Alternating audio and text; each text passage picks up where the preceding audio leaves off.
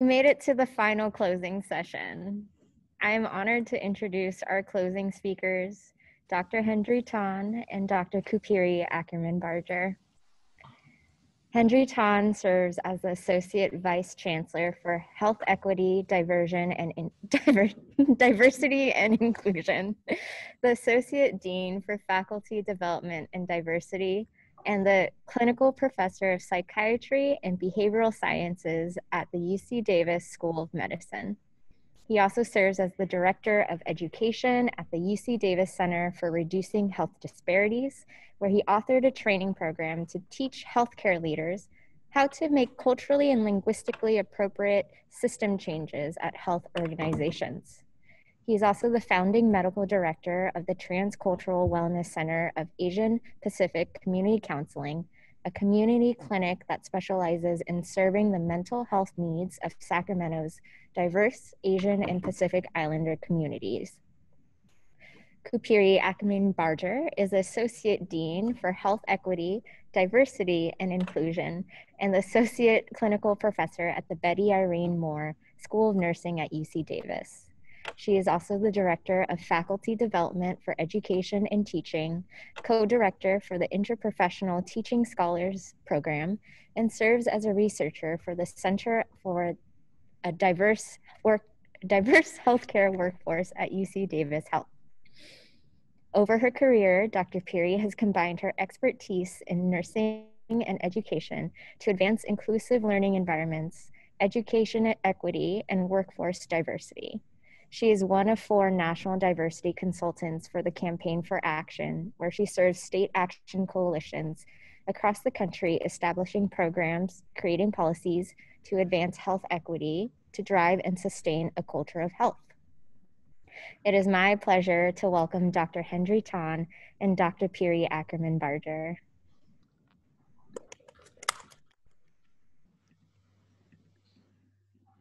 Thank you so much for that wonderful introduction. And I'm really excited to have this opportunity to share some reflections and thoughts in collaboration with my partner, Dr. Piri, who is an incredible leader here at our health system and our School of Nursing. You know, what I have really come to appreciate over the years in my work as a, as a healthcare provider is the important role that we have as health professionals to really make sure that our patients and their families get the best care and culturally equitable, health equitable care possible in our health systems. But as you can see with Dr. CHEq's talk and other talks in this conference, that there is really this opportunity, and I would say more than an opportunity, this responsibility for we in the health professions to think beyond the clinical setting, think beyond the walls of our hospitals and clinics into the community. And for far too long, I think that the health professions as a whole has sort of considered what happens outside the walls of our clinics and hospitals as out of our lane, when in fact it is very much within our lane, as is shown by the studies on social determinants of health. And I know that Dr. Shim spoke a lot about that in regards to mental health as well.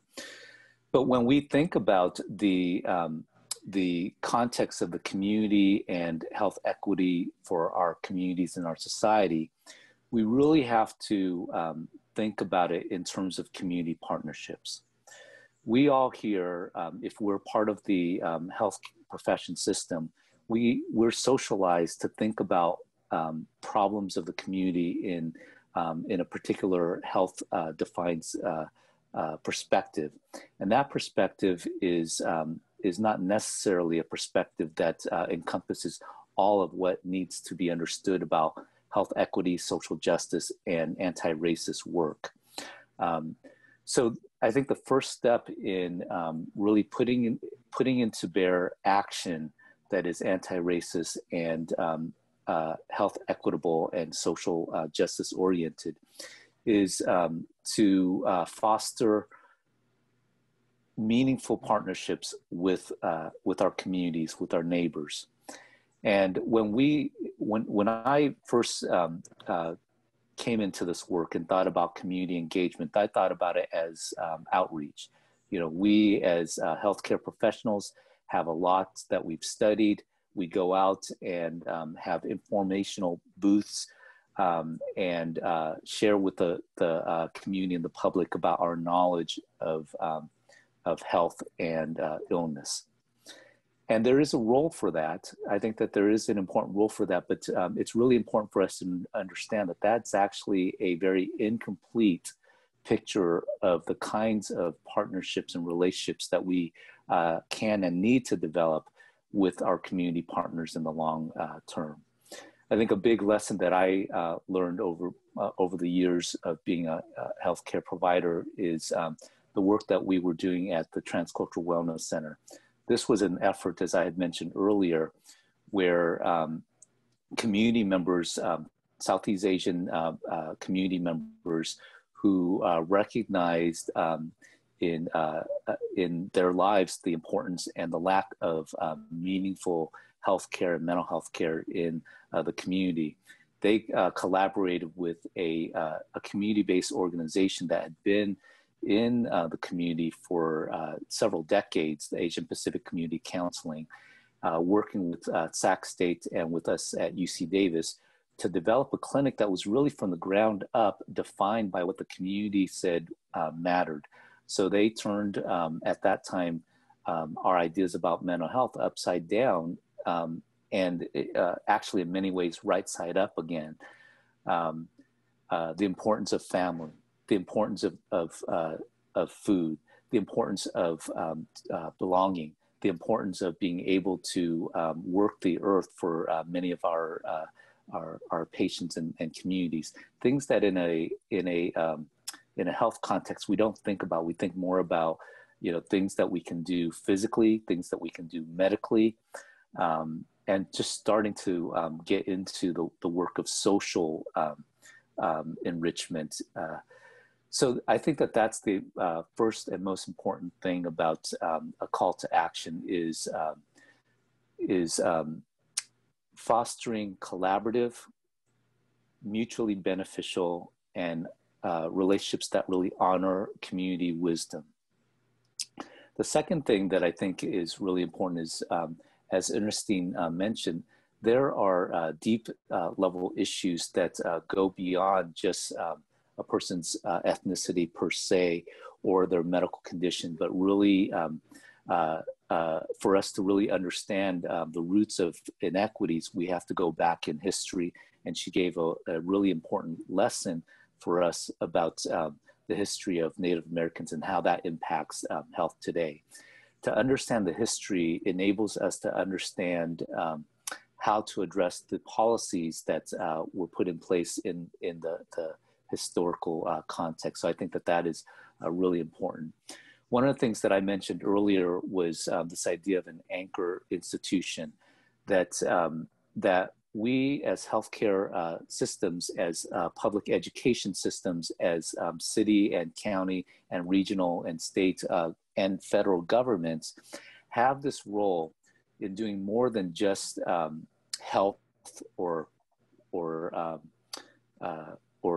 education. That's very important, but we are also economic entities that can really shift the flow of funds and resources into the community, as well as shift policies and put weight on policies that need to be enacted within our community settings. So at UC Davis, we've recently embarked on a journey called AIM for Community Health, or Anchor Institution Mission for Community Health. And much as what Council Member Chenier talked about, it's really investing in 4 major areas. One aspect is to invest in our people, in workforce. So UC Davis employs over 20,000 people. If we think about the potential for us to to employ people within our communities. Jobs can lead to economic stability. It can lead to health care as well as people get insurance, and it can lead to socio-political power as well. And so as institutions that hire, thinking beyond just our health care mission to our health equity mission, it's really important for us to think about hiring. Right now, UC Davis, we hire about 6.5% of our workforces from our local communities in Oak Park and South Sacramento.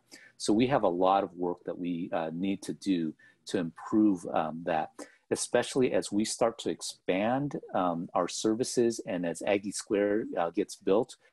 What we want to really avoid is displacement, that we bring people into our communities, increasing rent, increasing taxes, and displace the original members of our communities.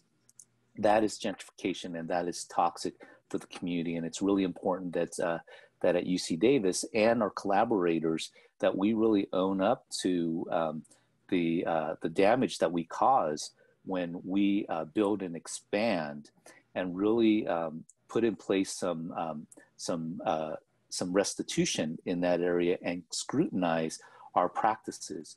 So we need to improve our ability to develop our local workforce. And I know Drs. Fancher and Henderson and others in Dr. Piri as well in the School of Nursing are working to improve the pathway to health professions. And we need to think about that more broadly, not just the health professions. UC Davis employs a lot of people beyond just those who work in the health professions. And I say this not to diminish the work of health professionals, but I'm saying this to uplift the work of our economic people, our finance people, our food services people. Everybody has a role in improving health equity, and UC Davis has a role in expanding that. The other thing is to invest in our community by the contracts that we have with our local businesses. Right now, 8% of our businesses are done in what we call socially and economically responsible businesses. We need to improve upon that. The thing is, if we invest our economic energy into our local community and spend our dollars that we get and funnel that to local businesses, to local women, minority-owned businesses, that's good for us and that's good for the community. And that's good for health, because what that means is that every dollar that we spend, and the economists at Berkeley have studied this, every dollar we spend and we put into our local community actually gets transferred from one community member to another, and so that wealth is shared to the degree that every dollar that is spent, there's a return of $1.25 to $1.40. So not only is it morally the right thing to do, socially the right thing to do, it's also economically the smart thing to do as well. And so investing in our local community is one of the most important things that we as a healthcare system can do beyond providing equitable care directly for our communities and providing better access to care for our communities. It's looking at ourselves not just as a healthcare institution, but as a community partner within our economic, our social, and our political environment. So one of the final things that I'll say, and then turn it over to Dr. Piri, is that we need to also think about the knowledge that we have as health professionals and as a health system, and we need to leverage that voice in the public consciousness. So racism is an important example of a social dynamic, a toxic social dynamic that has direct impact on the health care and health status of our folks. That is really important for us to get the message across. to the public. Now, it's complicated because we're a public institution, and this may be with other public institutions in terms of being nonpartisan in our messaging. But I think it's very important for us to say that health is not a partisan issue. Health is a nonpartisan issue, and that's where we, as a health system, weigh in, and it is in our lane. And so at UC Davis, we've been making a lot of shifts in how we think about our presence in the community to be more visible, to be more upfront, to put the weight of our commitment to health into helping the public to understand what contributes to good health and what contributes to health inequities. With that, I'm going to turn it over to my beloved colleague, Dr. Piri. Thank you, Dr. Ton. Really appreciate your words. I want to thank everybody for this conference. This conference is all about health equity. This is the idea of where we want to go, but we know that we're not there. And so we're all about what are the actions that we need to do to get to this thing called health equity. And so that's been somewhat the theme of what we're talking about. And our speakers have had some amazing insights. One is I want to point out the notion of anti-racism is all about moving from this place of accepting the status quo, of being passive and saying, you know, I didn't create this. I would never treat my patients in this way. What do I have to do with the problem? Into understanding that doing things the way that we have done them in the past hasn't changed our outcomes. They've been very consistent over time. So we need to be active in what we're doing. What does that look like at the individual level? Dr. Chaco earlier, she was asked, what should we do? And she said something very tangible, which was talk about the Native American communities. And this is a community of peoples that are often underheard and undernoticed. And it comes down to a numbers issue. There are so few Native Americans that it's hard to find speakers. It's hard to find representation. And because of that, their voices are often not heard. I don't know about you, but when I heard her speaking this morning, I was like, I thought that I was fairly knowledgeable. You know, I was the director of nurses for United Indian Health Services. I've done talks, and my mind was blown by some of the stuff that she was saying. So it's this notion that we need to continually become more and more informed about groups of people that are different from us, and understand that that information is not coming to us naturally through the pipeline. We didn't learn that in US history. That's not a topic that's talked about a lot. And so making sure that we're informed and that we are using our positions of privilege, being in academic healthcare institutions, to make sure that voices are heard. Another person that made this plea is a woman named Janet Mock, who was here a few years ago. She is a mixed race trans woman who said, I get tired sometimes being one of the few people that's always teaching about the experiences of the trans community. Could more people please step up and talk about the disparities that are experienced in the trans community? So these are examples of allyship. I'm just looking at some other notes that I took. Acknowledging that we have biases. And, you know, Ruth Shim in her session earlier quoted James Baldwin, who was talking about we need to let go of our guilt and this, you know, trying to assign blame, and recognize that that's not moving the conversation. Those aren't moving the issues forward. We need to be active in doing the things with the reality that we have now of moving forward. And so for students, I want to say, you know, in the classes that I teach, health equity and social determinants of health, people are often saying, what do we do? What are we supposed to do? And you have come to a world-class university and are getting a world-class education.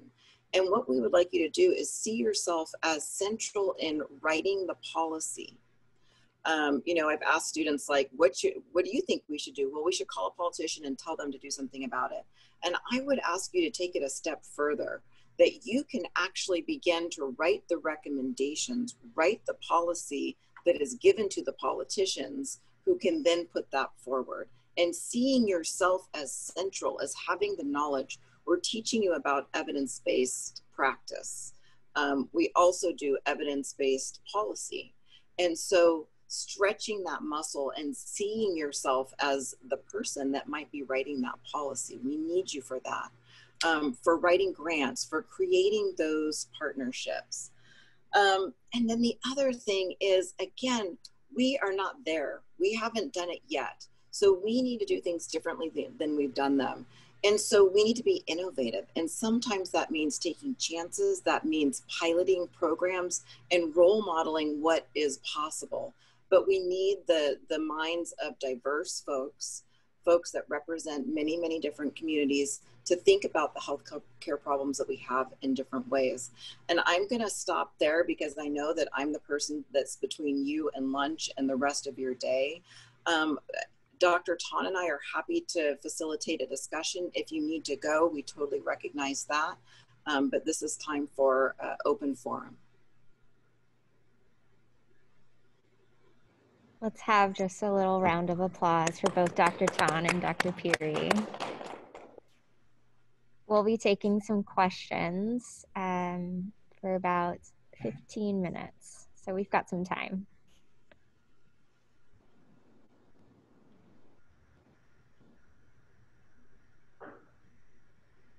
I did see that there was a question about minority-owned businesses in the area, and I just wanted to address that. So, so my office is developing a list of vendors that UC Davis can use in the local area, and we're going to disseminate that list on our website. The interesting thing is that at UC Davis, you have to sort of be a vendor in order to be able to, for departments and the university to be able to contract with you. And so we're working with vendors within the local community to help them to navigate the pathway to becoming a vendor, and then getting on our list. The other thing that we're doing as well is we've looked into art and signage, because you know, there's when you're walking into a clinic or walking into a waiting room, the first thing you see is for many of us, like myself, you don't see people that's represented that represents your community, and you wonder if they're going to actually understand where you're coming from. And so one of the things that we're doing is we have looked at the process by which our UC Davis gets its artwork. Who does it contract to? And so we're developing some policies, and then bringing in artists and developing a list of artists who more represent our diverse community here in Sacramento, and our patient population as well. So it's not only again, this is one of the examples of partnerships, not just it's mutually beneficial. It benefits us because we want to provide the best care possible, and it also benefits our local artists, for example. So be on the lookout for that list of businesses on our website. Thank you, Dr. Ton. This question is for Dr. Piri from Marissa. When will we know that we are ready and knowledgeable enough to help write policy and get more involved? I feel like I have so much to learn, and that is a mental barrier. Yeah, I hear you. I'm always amazed when people are asking me that question. I'm like, why are you asking me? I'm not ready either. I'm not the expert either. And so recognizing that now you have a lot more knowledge than a lot of people do. I also think that it's going to take practice. Like, you're going to stick your feet in the waters a little bit, test it out, realize that you're making impact, and go to the next step. I just want to talk about Aaron King today, who I think this was one of the first times that he presented on microaggressions and did a really great job. I don't think he sees himself as an expert on that, but he is becoming an expert. And one of the things is to do the research, to do the talks, to become informed.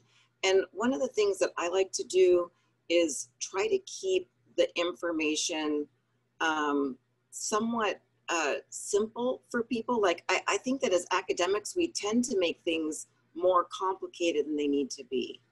And so realizing that you don't have to use a lot of jargon to get your points across and to bring people into your cause. And I would say that the other thing is recognizing that you're probably having a little bit of imposter syndrome, and that imposter syndrome is one of the symptoms that highly capable and highly talented people have. And one of the ways to overcome that is to metabolize the external feedback that you're getting. Metabolize where you are right now. You are at UC Davis. You are in a prestigious program. You're getting the information, and you are probably the right person at the right time to be having conversations about the things that you're passionate about. And so I'm speaking to you specifically, but also hopefully that's applicable to everybody in the room that is having that same question. When do I do it? I would say start now.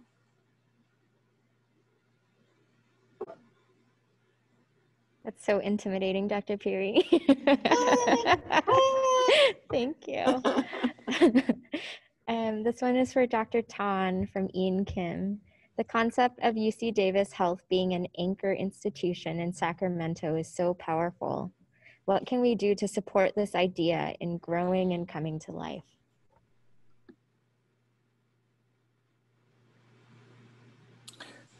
Thank you for that. So I think that there are several things, a number of things. We can all contribute to this. So there are things that we can do as individuals, and Dr. Piri spoke about some of that.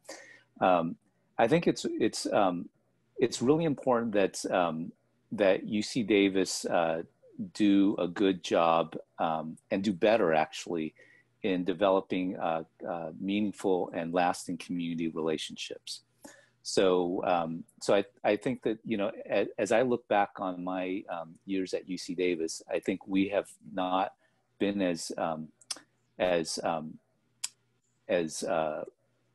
we have not stepped up as community partners as we should, and this is the opportunity. So, so the work that each of you are doing around partnering with the community, keep that up, expand upon that. Think about it from the standpoint of this larger effort that we're focusing around Anchor Institution. Part of, I think, what we struggle with in terms of Anchor Institution is that there are a lot of pockets of work that we're each doing around community engagement and coming together and collaborating with one another, as well as with the larger university. I think is the large community. I think is really important. The other thing that I think is really can be really helpful is push. You know, push me, push our leadership, come up with the ideas. You know. Our institution is grounded in its own history, and that history prevents us from looking at things the way we should sometimes. And so for those students, those of you who are students, your part of your world is still in the community as much as it is at our health system and school.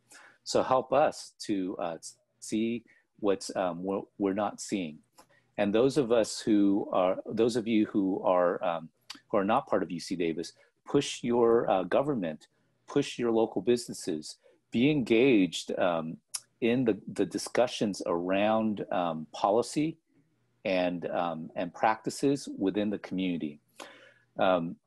Those of you who are health professionals, attend community meetings, lend voice. I've shared oftentimes that that as health professionals, we have an opportunity to really amplify the voices of community members because our voices are generally more heard in professional settings because of our commitment towards health care.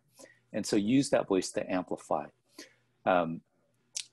Think about ways in which communities can benefit from what we have to offer, and also give us feedback on the ways in which we're not doing a good job. So I have heard from community members as well as from our staff that it is a bear to try to navigate through the application process to become an employee here at UC Davis. And this is not just at UC Davis, but at other university settings as well. We need to change that.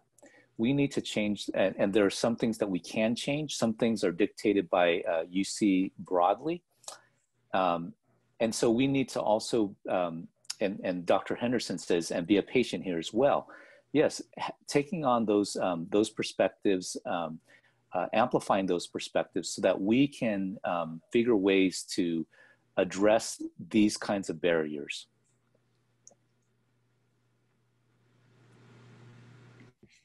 So we might be running out of time. I'd like to thank everyone for being here. Thank you, Dr. Ton and Dr. Piri. Can we have a final unmute yourself, a woot woot for both of them? Thank you. Thank you. Thank you so much to all of our speakers, our closing speakers, everyone who has stuck it out to the end. We hope you had a wonderful time. We pulled 2 names for our raffle prizes during the conference. So the winner of the Hydro Flask and gift card is Sarah Bala. Woo woo! And the winner of the Essential Oil Diffuser is Shayeste Moini. Woo woo! So the winners, you'll be contacted by email, and we'll mail your prizes. I'd like to take a moment to celebrate my awesome colleagues. Here's everyone, the incredible team of students that have put together today's conference.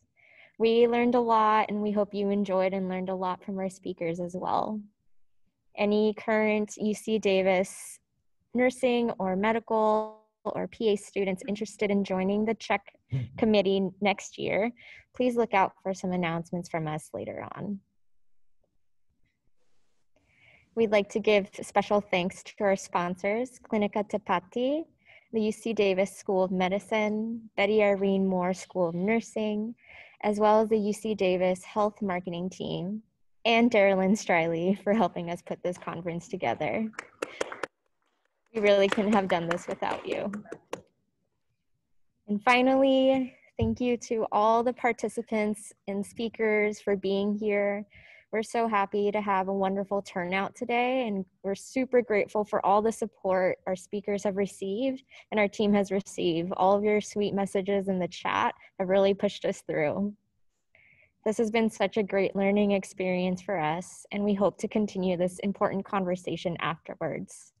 We'll email you a feedback survey later, and as this is our very first virtual conference, we'd really appreciate your feedback and input. If you have any questions, feel free to email us. Follow CHEq on our social media pages. Thank you again. Be safe, have a great lunch, and we hope to see you next year.